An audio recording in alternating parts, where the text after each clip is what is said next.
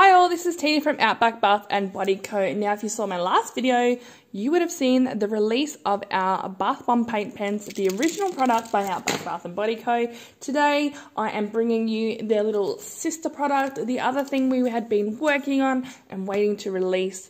Thank you COVID for slowing everything down with that. But anywho, they got here, they've been in testing, we've had to reformulate a little bit for these ones because the pens they sent us were not the exact ones we had been testing, so they were slightly different and needed a few adjustments. But we got there in the end. Anyway, without rambling on because my phone doesn't have the memory to listen to it, I'm going to show you a few of these. So our other pens had the round kind of felt tip. These ones are a brush tip. So this is our nice bright red with a beautiful soft brush tip. You don't need to press the heads down like that.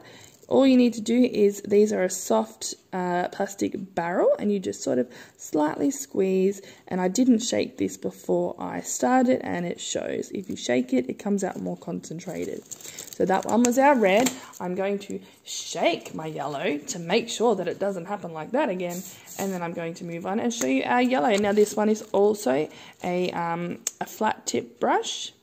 Nice square edge on it.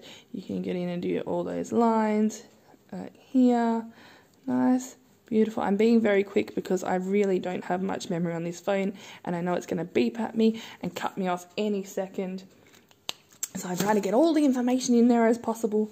Another one we did all our primer colours. So we've done our yellow, we've done our red, and we've also got our nice bright blue. You know, because you just got to start with the basics, and those ones were just a really good option to start with. And so we've got our black. I'll show you our black here. Now the black one is not a flat tip. It's not going to focus, is it? There we go. It's one warning. Now this one is actually a kind of a round pointed tip, so you can do your dots, you can do your lines. And if you actually take more time than I am trying to do right here, you will get straight lines, not like how I'm doing these half dodgy squiggly lines that are coming out. And you can just fill it in. Oh, now my battery's going to die too. Good on your phone. Let me down when I need you the most. Anyway, there we go. Squiggle it out. There's that. You can do little squiggles if you actually use it properly. Squiggles, squiggles, do do do do do do do. Do little pupils on your character bath bombs. I don't want to turn on my battery saver right now. Go away.